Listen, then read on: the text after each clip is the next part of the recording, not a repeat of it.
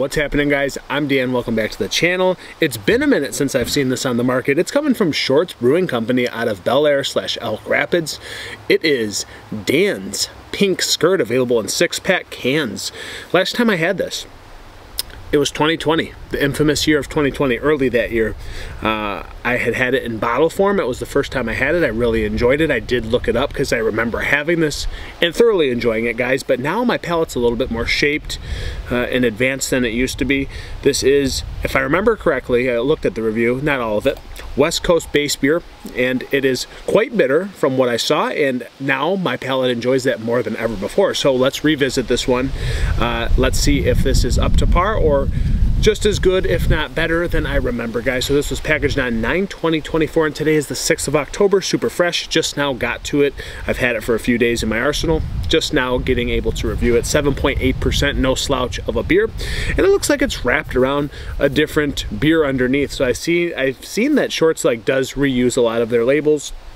They use the same cans and they wrap over it. I don't mind that. I'm just giving you a note. I see some decals underneath, so I don't know what was underneath this. Maybe I'll check it out after. And fun fact, Dan Rogers is was, last time I checked, maybe something has changed, the master brewer at Griffin in Birmingham, Michigan. I go there frequently. Me and my dad really enjoy that brewery. We go there quite frequently when I visit downstate.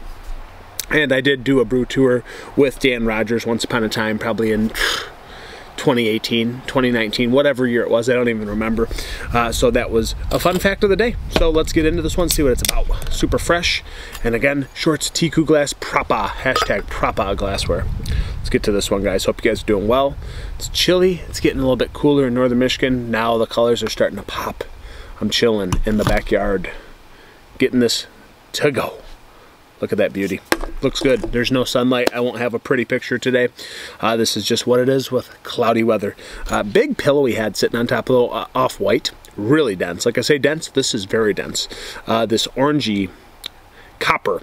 Big, dark, muddy orange. This looks beautiful. Looks great in the glass. Looks West Coast. It's definitely not clear. There is certainly no translucency to this beer as of right now. Maybe I can see a shadow of my hand. That's about it. But it's so dark and super muddy orange. Again, really nice color, but kind of wasn't expecting that for some reason. I don't know what I was expecting. Maybe a little bit more lightness to it, a little more golden yellow, but it's not the case today. Let's get an aroma. Looks really good right there. Check that out. That's about what the color is. Wow. Wow. So when I was watching my last review, I feel like I was being a little outrageous. I was like, this smells amazing. It's so bold and juicy, but it's West Coast. Wow, guys, this is super sweet malt bill, but it's the bright aromatics of candied grapefruit, candied tangerine oranges. Smells super juicy and sweet up front. There is a little bit of pine resin and earthiness on the back end, but it's like bubblegummy, bubblegum fruit, super sweet and juicy. I'm kind of taken back. It's a very, very impressive aromatic, straight up right to the nose. What else does that smell like? I'm getting juicy juice, like bubble gum. It's like sugary grapefruit and sugary navel orange put together, like literal sugar doused in grapefruits, doused in navel oranges. Clementine skin. There's something else too. It's just this juicy, stone fruit too, maybe juicy peach.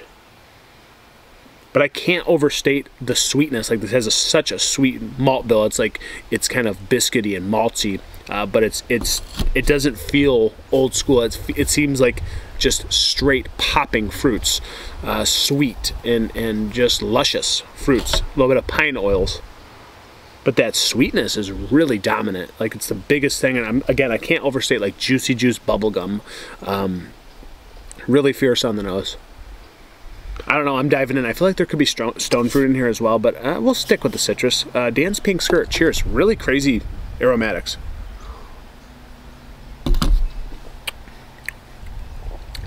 And then there it is. Freaking ton of IBUs on the back end, smacking your mouth up with a West Coast beauty. Super dry on the back end. Malt bill is sweet, juices are flowing. You've got bold fruits. Again, this juicy, luscious, sugary grapefruit, sugary clementines, clementine skins and oils. A little bit of like juicy, dry peach at the same time too.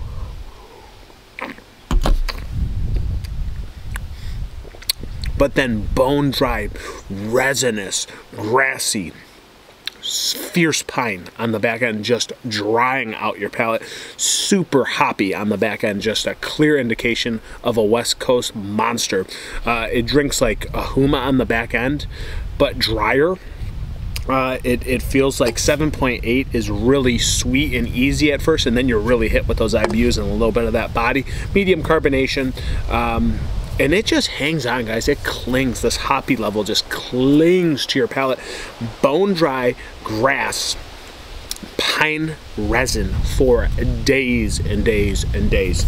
Just a really hugely hopped up West Coast beer. No shocker from Shorts. I wasn't overstating it. But again, this like luscious fruitiness, coupled with that hoppiness, the hoppiness wins at the end. It takes over. But again, the front end of this, there is sweet, bready malts. It's complemented by like this orange, tangerine, clementine juice, bubblegum, juicy juice, oils of maybe a peach, oils of grapefruit and sugar. And then the sugar is gone. Pine resin, 4 days. Crazy hoppy on the back end. More orange than grapefruit, but it plays with each other. I'm mind-boggled how this bitters out on the back end. It is so ridiculously bitter and hoppy, but it ends up being a little bit more hoppy than even my palate really likes at the end of the day. And I love West Coast beers, but it is very astringently hoppy on the back end. Great beer, great recipe, but you know, it feels like that juicy juice should come through a little bit more. Starts to fade the more you drink it, because that hop bitterness just lingers and it takes over, it takes control of your palate. Great West Coast beer. If you like West Coast IPAs, man, this is nearly a double. This will smack you up. And again, ridiculously hoppy on the back end. It's a great beer. It's a great recipe. I love the aromatics. I wish it was just a touch juicier. This beer would be elite, absolutely elite, if it had held on to some of those fruits just a touch longer and it mingled just a little bit longer with that bitterness. But this is an elite beer at the end of the day. It's very hoppy.